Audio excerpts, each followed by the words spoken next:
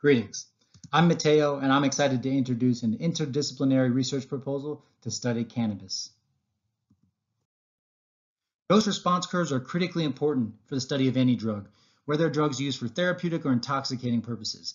They characterize the dosage needed to obtain a therapeutic or desired effect, as well as the dosage that leads to adverse reactions ranging from minor side effects to toxic effects that can be deadly.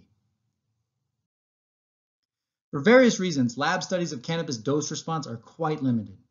Practically, this means that neither medical or recreational cannabis users can get accurate information about the likely dosage that would relieve their symptoms, achieve desired effects, while minimizing risks and harms. This is information that we need to provide to our prevention specialists, treatment providers, and other healthcare professionals, because when people do not get expert advice, they rely on non-expert opinion. With this proposed project, we want to use ubiquitous mobile computing to obtain subjective and objective effects of cannabis near real time across several use episodes. We want to take advantage of increasingly regulated cannabis markets that require cannabinoid profile information on each product sold, which oversimplified is used to estimate potency. And then we want to use machine learning algorithms to translate pictures of cannabis products into precise quantity estimates. So we're looking for people to join our team. Experts in software development, human-computer interaction, and ubiquitous computing can help us seamlessly integrate these diverse technologies.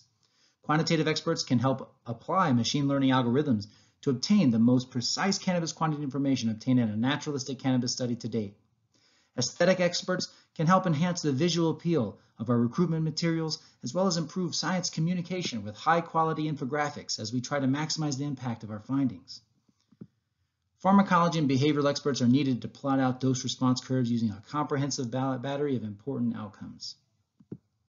Thank you for your attention, and please reach out if you'd like to join our team.